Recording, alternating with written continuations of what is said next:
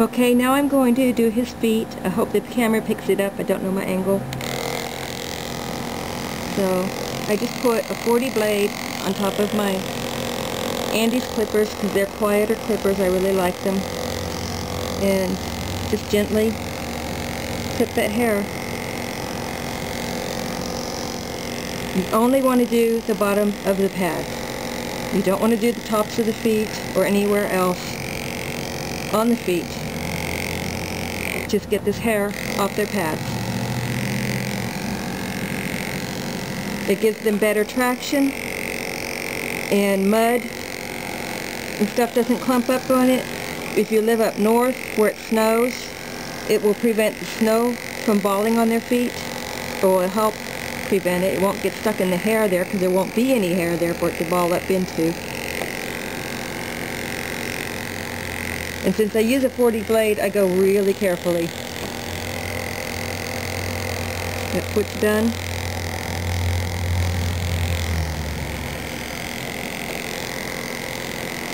Oops, don't want to get too close to the feathering on the other leg either.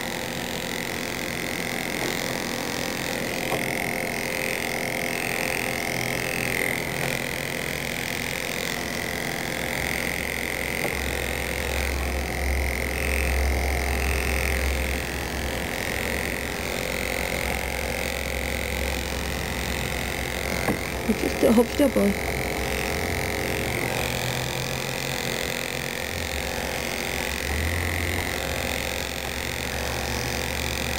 There, done. Okay, I did the back feet also, so now I will push my lever, pop off my blade, and I use an 8.5 blade to trim the undersides.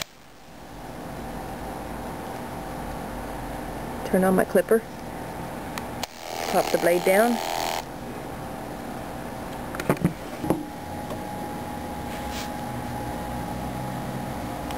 okay, so for the underside, I'm just going to show you kind of lightly. I use the 8.5 blade, and I just go very, very gently over that area so that you can sculpt out the body and get rid of all this extra hair. He has a lot of hair underneath.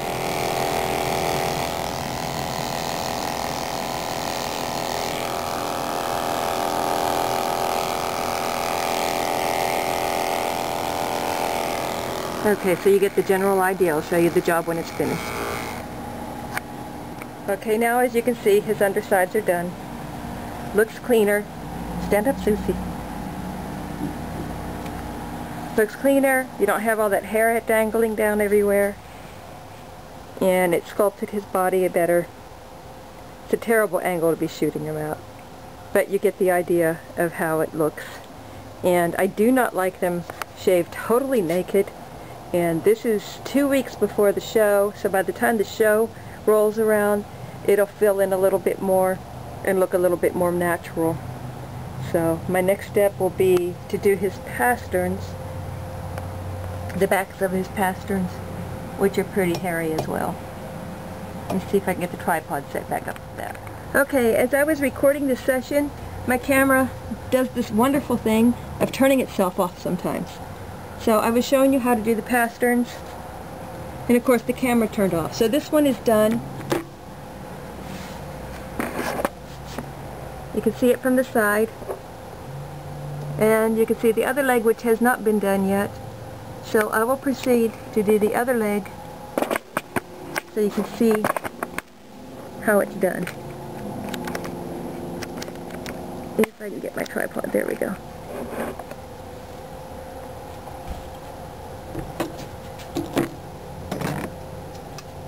Okay, I use a pair of thinning shears.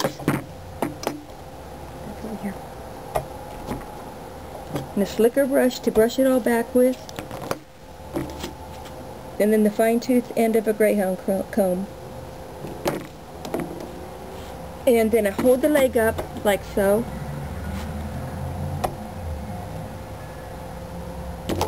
And I cut it at an angle out. No, give me your foot. Salukis don't like to have their feet held. So cut it at Zeus. Cut it in an angle, like so.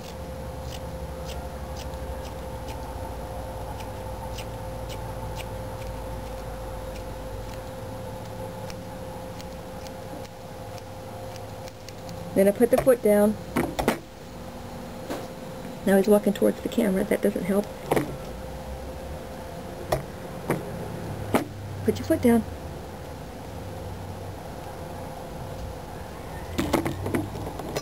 Okay, now I'm going to angle the scissors with the back part sticking out and the front part going in towards the leg, in towards the foot, so that I can get an angle there. And just lightly scissor.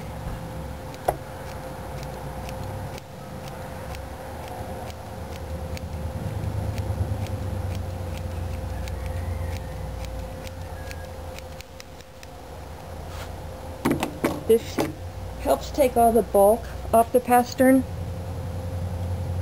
so that they don't look like their feet are melting into the ground. And if you angle a little bit, that helps taper it in towards the foot, and they don't appear to be straight pasterned. You don't really want... I like a little slight bend to the pastern, and this dog does have that, but if I were to cut this straight, I would give him the appearance of having a straight pastern.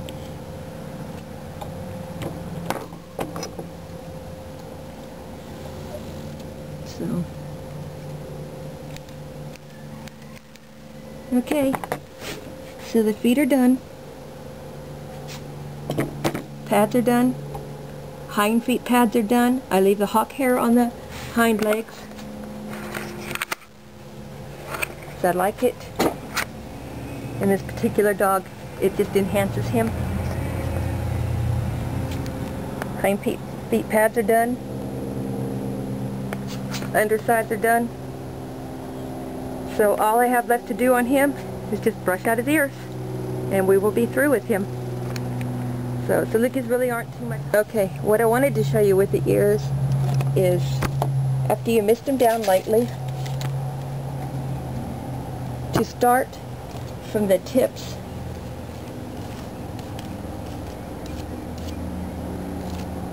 and work your way up. That way if there's any little snarls, the brush can grab them. If you do it from the top down, then you're going to be ripping all this extra hair. If you do it from the bottom up and gently,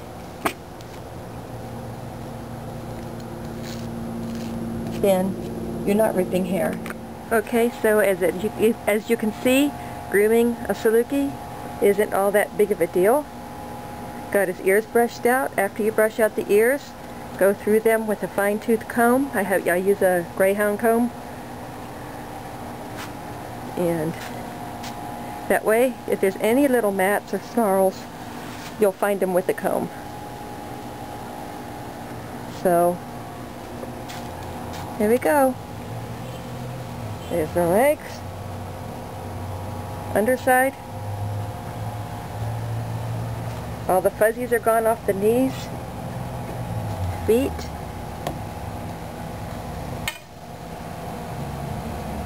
And his pants. And you can see my yard behind. It's not been mowed because it's been raining. So, say hey Zeus. Hey Zeus. And this is Saluki Grooming 101. Not rocket science, not a tough job to do. So anyhow, Zeus, hey, you want to say bye? Say bye. Say, ow. Can you say bye? Ow.